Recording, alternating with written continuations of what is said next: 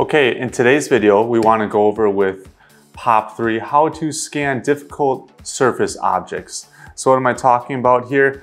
Here we have this little object. It's very transparent. Also here, reflective. We tried scanning that in an earlier video with talking about the distance.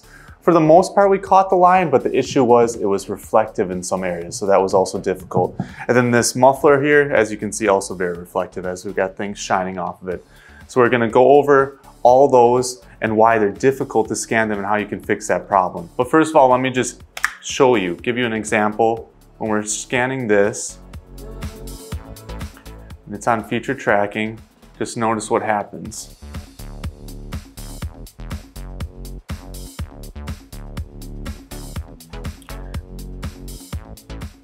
Not seeing it at all because it's completely transparent. So that's an easy fix. We just need to put some scan spray on there. Also with the lion, we did scan him in the previous video, but let me show you again, and we can switch him over to under scan settings to help us out a little bit. To under object type, we'll change him to dark object. But even when doing that, you're gonna notice on the preview screen that there are still some areas that the point clouds are not being captured. Check it out.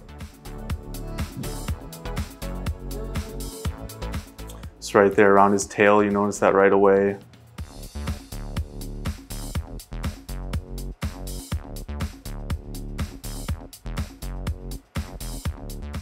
A lot of the little nooks and crannies of the line around his mane. You cannot fully see all the contour because it's reflecting the light, moving it up a little higher. Yeah, just a lot of holes. I'll just stop there. You can see that it missed a lot in that go around. But again, that can be fixed. Just need some scan spray. And then when we switch this over to the muffler, let me just change this to marker mode, marker tracking. And we'll still have some difficulty. Even with the marker dots on there, it's still gonna be difficult to capture. There's gonna be a lot of holes.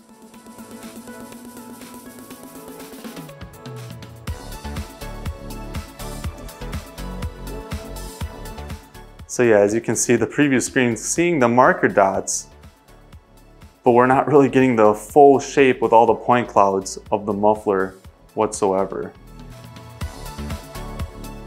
All right, transparent, reflective, can all be fixed. Let's just go and get some scanning spray on this and then see what the result's like. Okay, so here we are. We got the muffler sitting out here. I'm just gonna demonstrate that in front of you. We got the scan spray. And notice how there are marker dots already on here. I don't advise to, we're going to spray over it and that's fine and everything, but really the best way of doing it ultimately is not having marker dots on your object, spray it and then add them. Because then it's also easier to pull them off. Like right now, they're pretty stuck on there. But if you were to spray first and then put the marker dots on, they come off really easy. So that's another nice thing to keep in mind.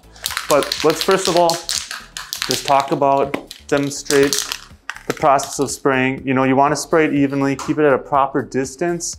And also you see I have a mask on, just because it's a little smelly. You don't necessarily want to breathing this in.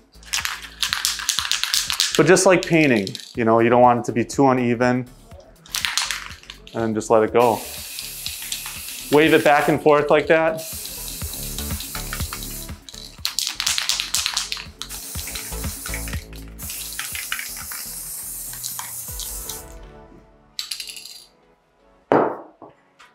Like so. You can see it's gradually becoming more solid.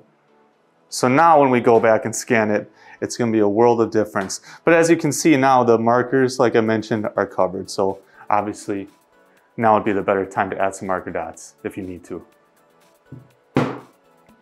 Okay, we just got done spraying the muffler. It's nice and evenly covered with scanning spray. Now check out the result after having scanning spray on it.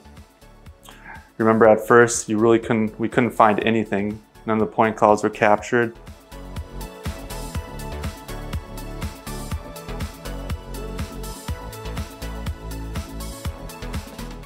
really is a world of difference.